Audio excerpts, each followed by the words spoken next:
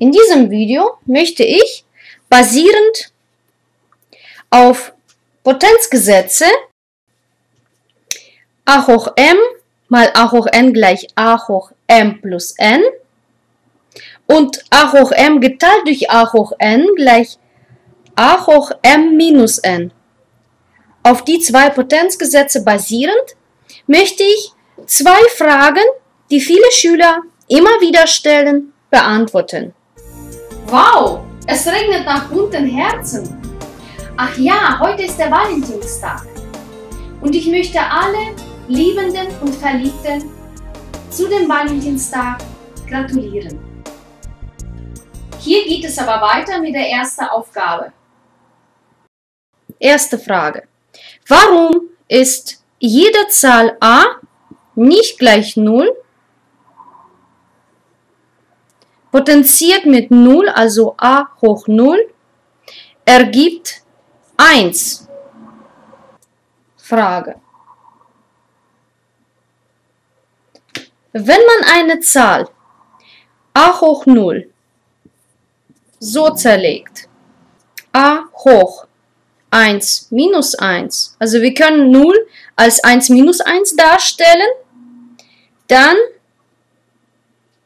ergibt es nach dem Potenzgesetz a hoch 1 geteilt durch a hoch 1. Das ist aber das gleiche wie a durch a, denn hoch 1 ist das gleiche wie a und nach Bruchrechnung, wenn der Zähler und Nenner gleich sind, das Ergebnis ist 1. Damit ist eigentlich alles gezeigt. Ja, ein Beispiel.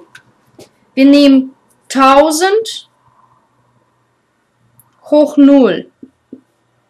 Das wäre 1000 hoch 1 minus 1 oder 1000 geteilt durch 1000 und das ist gleich 1. Die zweite Frage lautet, warum ist 0 hoch 0 nicht definiert? Fragezeichen. Warum ist 0 hoch 0 nicht definiert?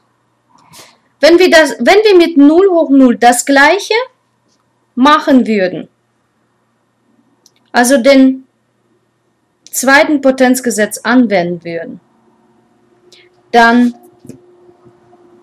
sollte 0 hoch 0 gleich 0 hoch 1 minus 1 stehen und das wäre 0 hoch 1 durch 0 hoch 1 nach dem zweiten Potenzgesetz und das ist gleich 0 durch 0. Und hier werden Probleme auftauchen beim Teilen durch 0 oder beim Dividieren durch 0, die nur bei den Grenzwerten berechenbar sind. Die Schüler, die Analysis und Grenzwerte von den Funktionen, also Grenzwerte, diejenigen, die das schon kennen, bei den Grenzwerten von den Funktionen oder Grenzwerte von den Folgen an, diejenigen, die das schon gelernt haben, die müssen immer wieder untersuchen, wie sich diese Grenzwerte beim Geteilt verteilen und werden erst dann viel mehr erfahren, dass 0 durch 0 unterschiedliche Ergebnisse bringen kann. Im Allgemeinen, so wie diese Aufgabe, kann man überhaupt nicht behaupten, was 0 geteilt durch 0 ist. Daher wird 0 hoch 0 als nicht definiert bezeichnet. Weitere Videos zum Thema Grenzwerte oder Potenzgesetze findest du auf meiner Homepage. Viel Spaß damit!